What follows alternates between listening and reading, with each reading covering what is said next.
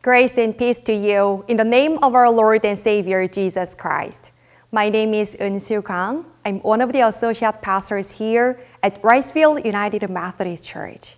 It is my great joy to welcome you to our worship service at the Vine on online campus of Riceville United Methodist Church. We are truly grateful to have this opportunity to worship together. No matter where you are joining us from, we cherish your presence with us today. As we have embarked on a new season of the year, we have been exploring Scripture, reflecting on the question, who am I? So our prayer is, during today's worship service, you will experience a profound connection with God and uncover your identity in Christ. Now, let us open our heart and mind before God. Take a deep breath and feel closer to our Lord.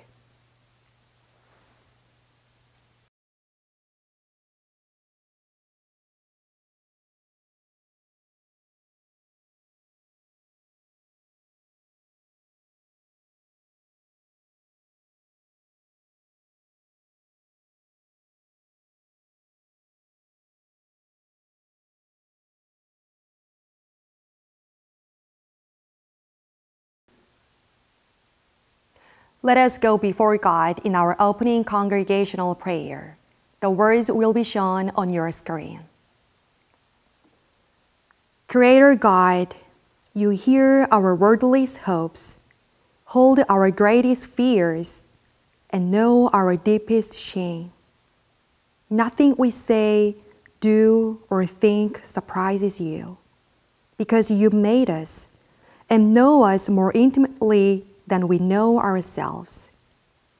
As we seek to understand ourselves, give us courage, knowing that your love for us will never be called into question. In Jesus' name, Amen.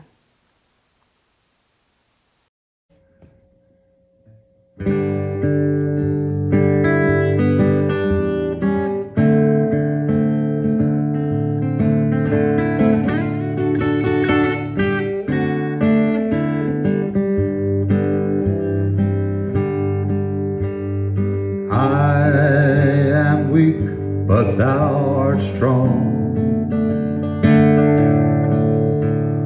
Jesus, keep me from all wrong.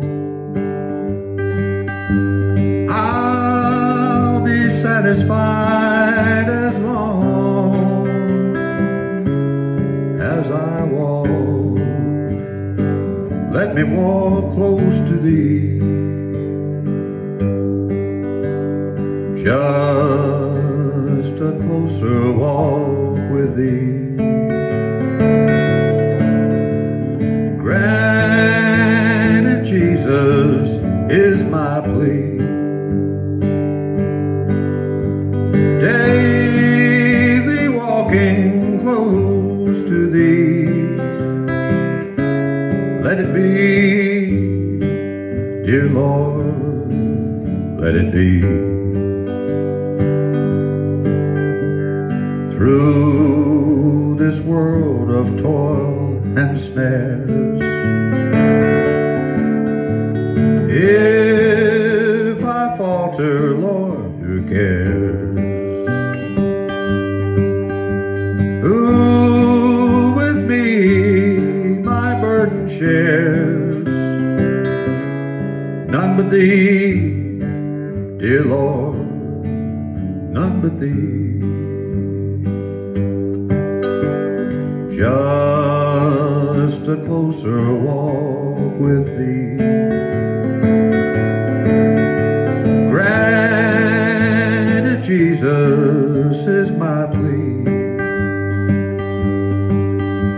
Daily walking close to thee.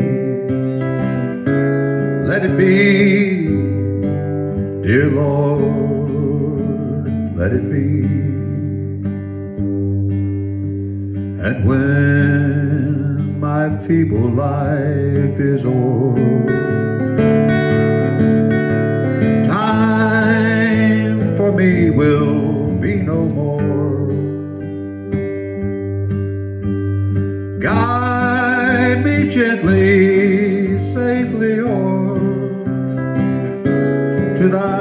shore, dear Lord, to thy shore. Just a closer walk with thee. Granted, Jesus is my plea. Daily walking close to thee. Let it be, dear Lord, let it be.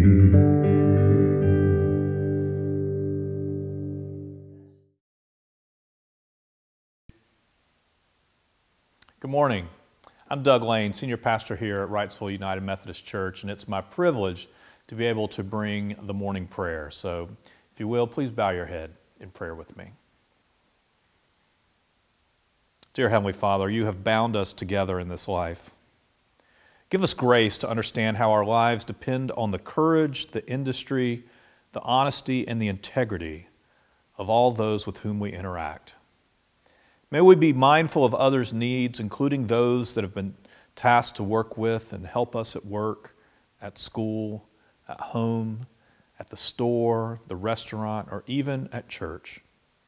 Help us to see the good in every task and every person we meet. May our actions today bring glory to you and benefit to others. Help us to prioritize our tasks and give us the discipline to complete them. Let us be truly productive and not just busy. Bless our efforts and let them bear fruit. Where there are challenges, give us the strength to face them head on and the resilience to bounce back from any setbacks. May we be steadfast and courageous, always aiming to do our best. And help us to remember that every challenge is an opportunity for growth. For those who we know who are suffering from challenges and setbacks right now, we ask that you will lift them up with hope and healing as that we name them out loud or in our hearts.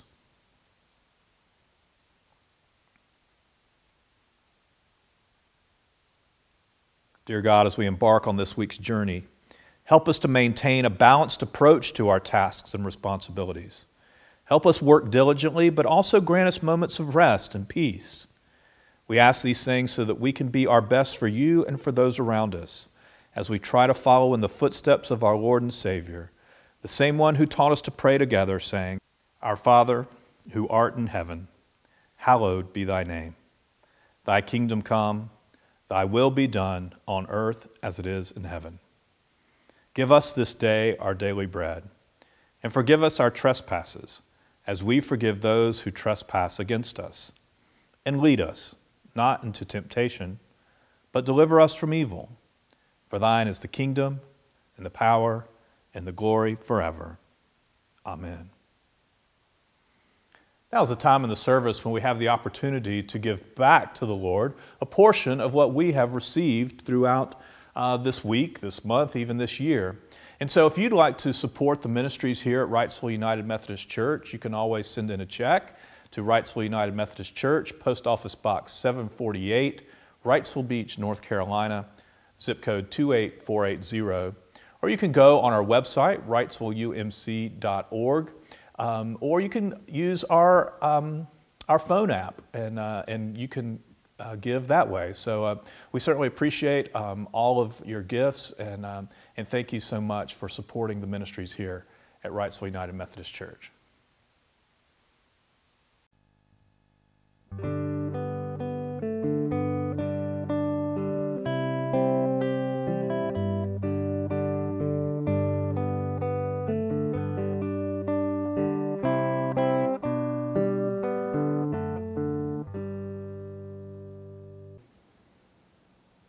Hey everybody, it's time for the children's sermon, so if there are any boys or girls around, I hope that they will come over toward the monitor or to the TV set and check out what I have to say.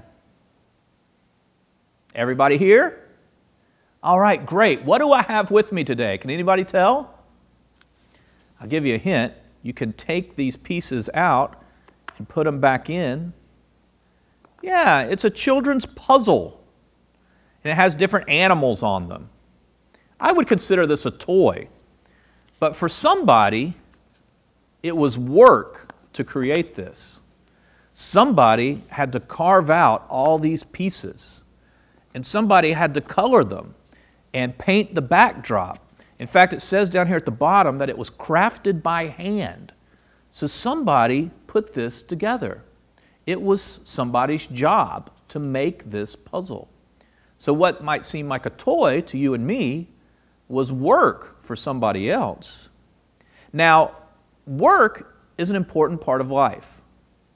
Now, some people will complain about certain aspects of their job.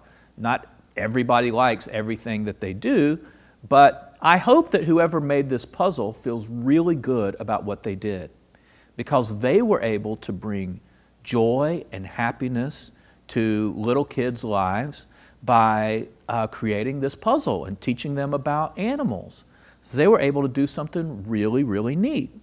And that's what work is for. It's so that everybody can feel like they are contributing to all of society at large, so that everybody can do their part to help make everybody feel like they're contributing, that they're doing something that's worthwhile for the rest of the world, the rest of their community, or maybe just their house.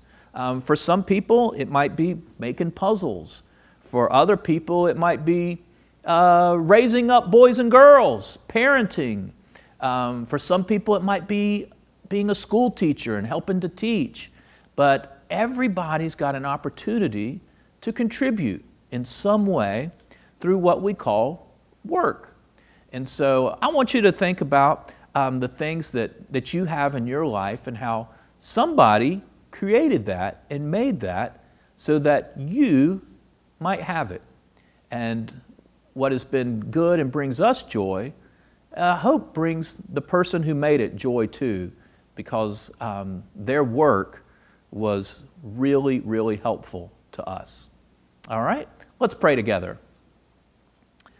Almighty God, we thank you for your work in putting together the heavens and the earth and all that is in it. Lord, we thank you for giving us gifts and abilities where we can do work, whether that's through play or through study or through all kinds of different ways that we help each other. Lord, we ask all of this in Jesus' name. Amen.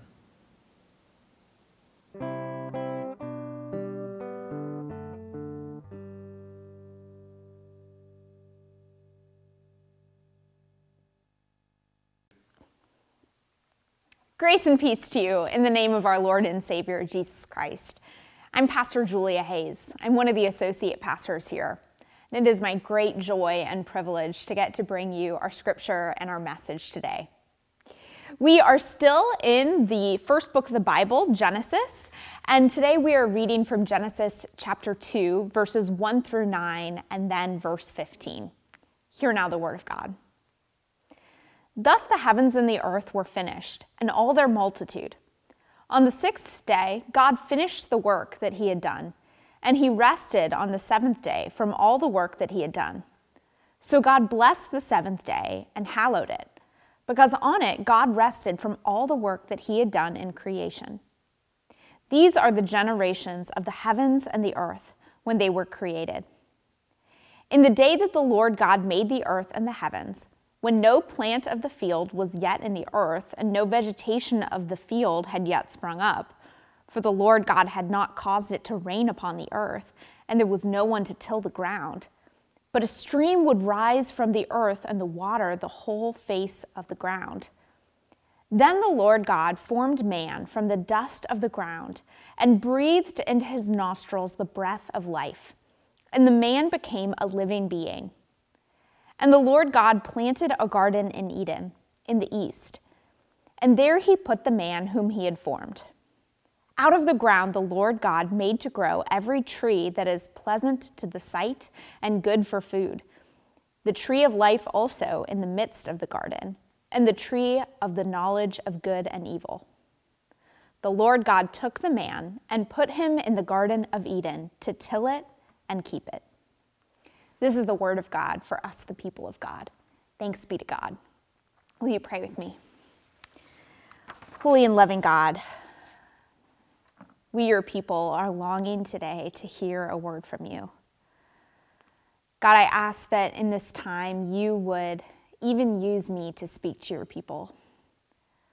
Lord, I pray that anything that I say that isn't from you, let it be instantly forgotten. But God, anything I say that is from you, let it sink and root deeply into our hearts. Lord, may the words of my mouth and the meditations of all our hearts be pleasing in your sight, O God, our rock and our Redeemer. I don't know if you can relate to this, but I have those friends and sometimes even family members who, when we get together, we like to say that we're going to solve all of the world's problems. Well, that's definitely me and my two older sisters. I remember a time just 2 years ago when we were on our way to visit my grandparents and driving several hours, and we talked about everything there is to talk about.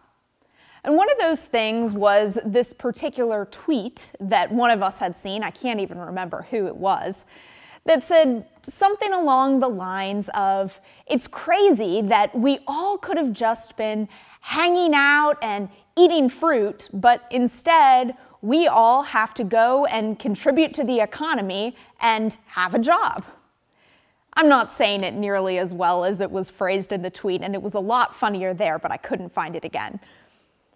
Anyway, my sisters and I had this long conversation about whether or not we thought that was true.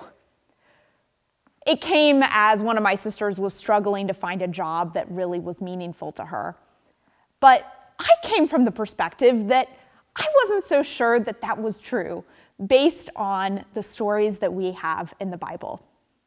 I thought about this again as we are in the midst of this series called Who Am I?, where we're thinking about what the stories of Scripture can tell us about who we were designed to be and what will make our lives most fulfilling. Today, we're going to talk about the concept of work and the fact that actually work is central to the way that we were created. Now, I know this might sound crazy to you because there's a lot of myths that we have received about what work is and what its purpose is. So today we're going to talk through some of those myths and see how Scripture shines light on this. Our first myth is this, that work is a necessary evil.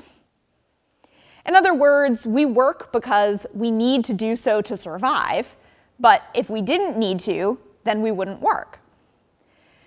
You can even see this in the cultural idea of working really hard for 40 years and saving money so that you can finally retire and live the life that you've always dreamed of.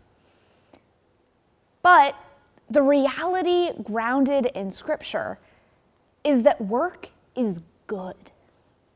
I'm going to say that again. Work is good. The first instance of the word translated as work in the Bible is in Genesis 2:2, which says, "On the sixth day, God finished the work that he had done, and he rested on the seventh day from all the work that he had done." God is the first worker. And the first work is creation. And God says over and over again that this work is good. If God is a worker, then our work is one way that we show the image of God. Even beyond this, work for humans was designed not after the fall as a consequence, but before the fall. You can see this here in verse 15. It says, "The Lord took the man and put him in the Garden of Eden to till it and keep it." As soon as we were created, we were given a job to do. Originally, as I started working on this sermon, I had intended to say something about the fact that God doesn't really need us to do work, that we don't need to have a job because, of course, God is sufficient and could make anything happen without us. But as I studied the text more closely, my thinking was challenged. Genesis 2:5 describes a moment when no plant of the field was yet in the earth, and no vegetation of the field had sprung up, for the Lord God had not caused it to rain upon the earth, and there was no one to till the ground. This phrase, "there was no one to till the ground," is really interesting. The word that has been translated here very generally as "no one" is actually "no Adam." You see, before Adam is a name, it's a descriptive word that means something more general, like human. It comes from the word Adamah, which means earth. The Adam is the one who comes from the Adamah. So, more accurately, this phrase could be translated, "there was no earthling to till the earth." The earth, as God designed it, can't flourish without an earthling to till it. This is less about what is possible and more about what's fitting. God could sustain the earth without humans, but in God's imagination, it is right that humans be involved. Our flourishing is bound up together, and that is clear in the very grammar of the passage. We see the same vision for humanity throughout Scripture. We are called to be co-creators with God. The grace of creation isn't even just that we exist, and more than that, that we're loved by God, but even that God wants us to participate in making the sort of world that God imagines. When we are actively engaged in helping to build this world, using the skills that have been given to us, we are imaging God in the world. Our work becomes a participation in God's work, and God is glorified. So, the first myth is that work is a necessary evil, but the truth is that work is good. The second myth we've been told is that work is what you are paid for. I bet that there's some of you who are listening today who don't believe that you are a worker. Maybe you think that work is what you used to do before you retired. Or maybe you think that work is what you did before you started staying home with your kids and changing diapers and cleaning up messes and cooking meals. This is because in our culture, we have tied work primarily to compensation. Work is what you get paid to do. And the quality and importance of your work is seen in how much money you're paid to do it. But God's definition of work is not tied to compensation. After all, the first reference to work in Scripture is the work that God does. And God never got a paycheck. God's work is defined by God's satisfaction with it. God finds the work of creating the world to be fulfilling. At every interval of the creative process, God stops and says, "This is good." Have you ever felt that feeling of finishing a task or creating something and thinking, "This is good"? It's likely that that thing for you, that may be your work. Your work may or may not be the thing that you are compensated for. Because work is not about compensation. Instead, it is about contribution. Your work is the thing that you do that can bring meaning to your life and to the world. We can see this in the definition of the world that is used to describe our work in the first telling of our work. The word that is used to describe our work is tilling, and the Hebrew word is avad.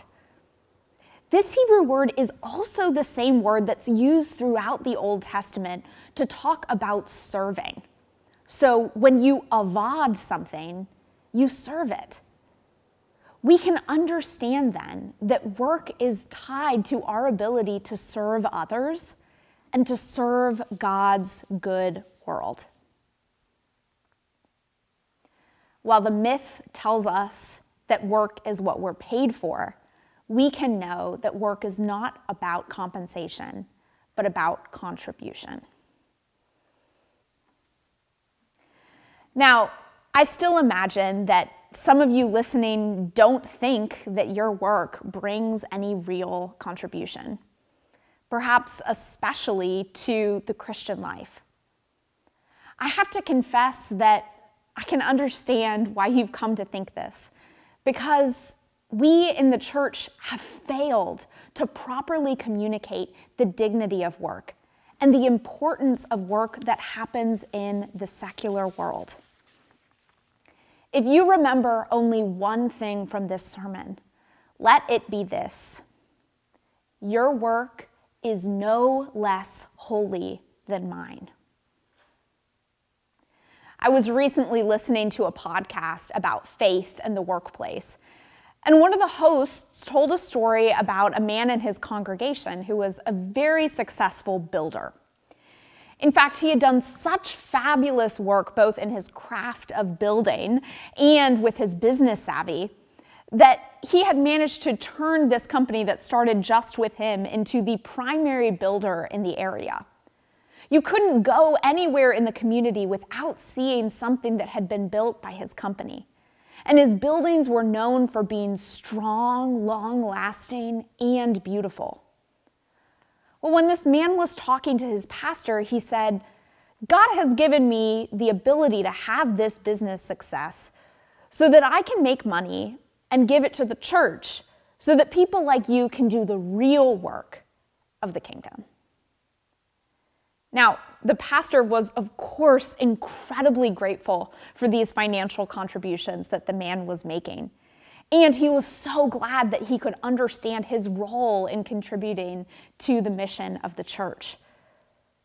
But at the same time, the pastor was heartbroken that the man thought that the work that he did only had value and only related to the kingdom of God as much as it provided financially for church work.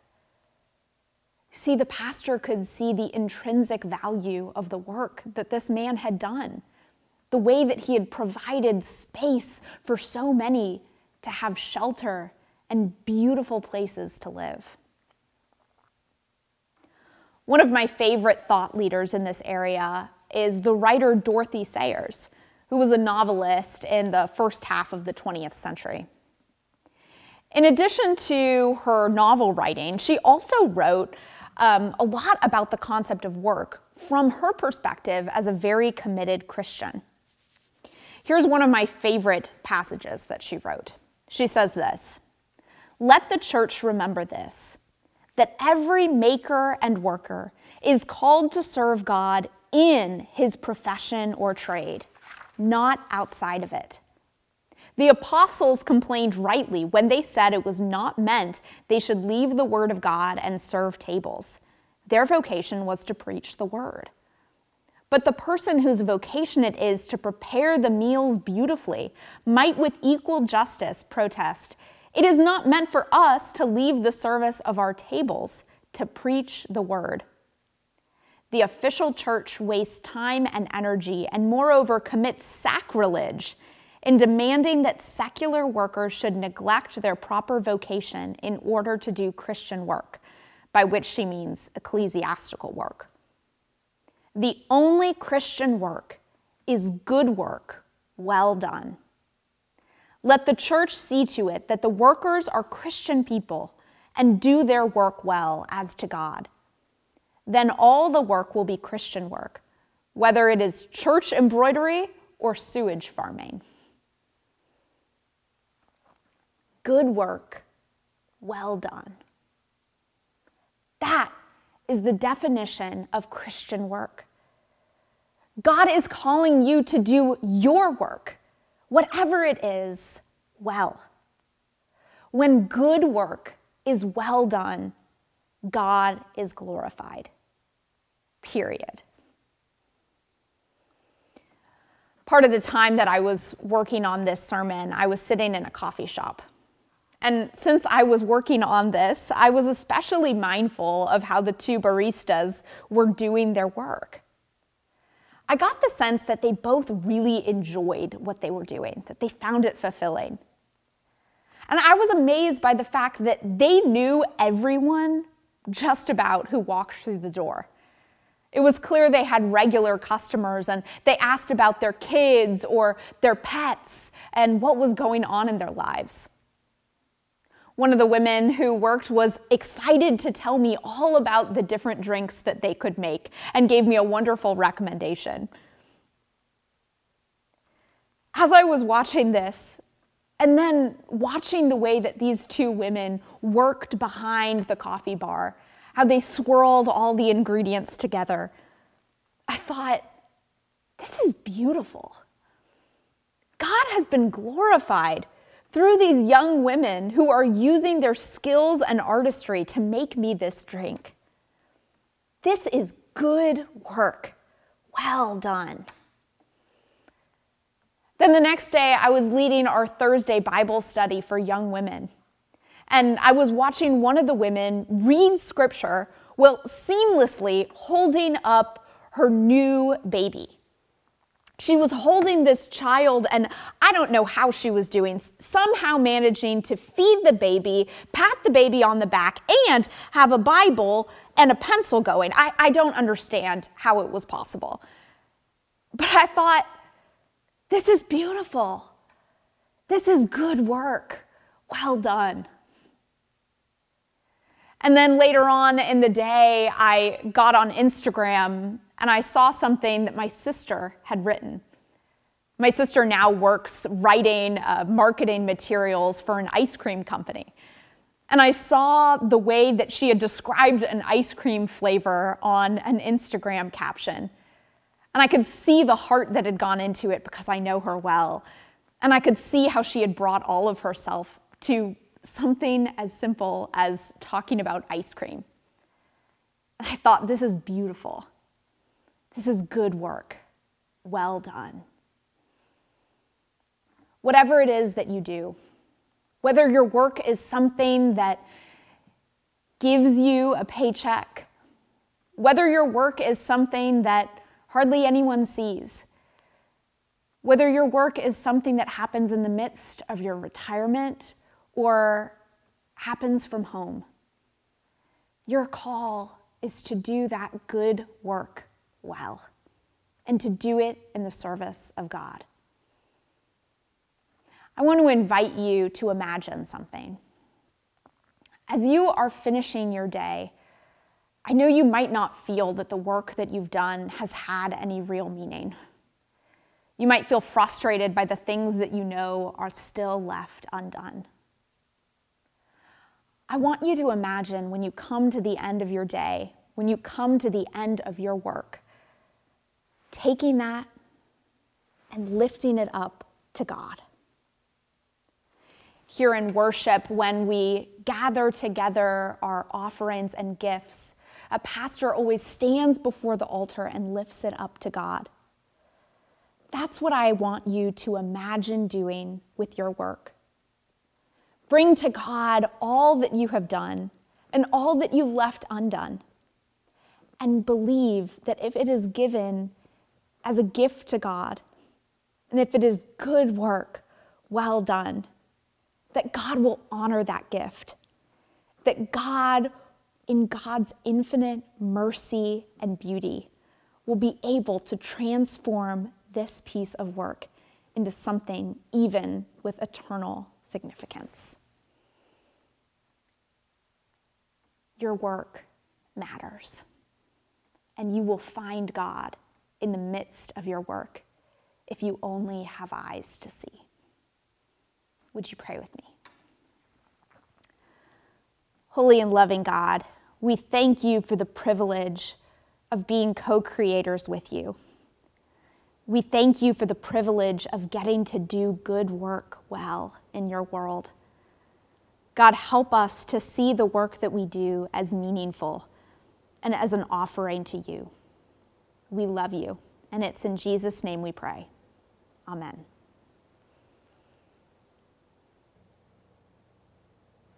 As you go from this place, remember that you have a call to do your good work well. And as you go, may the Spirit of the living God, made known to us most fully in Jesus Christ our Lord, go before you to show you the way. Go behind you to push you into places you might not go on your own. Go above you to watch over you and protect you. Go beneath you to lift you up when you cannot stand.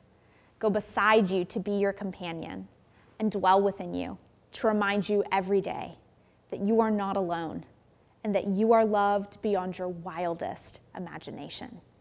Go in peace.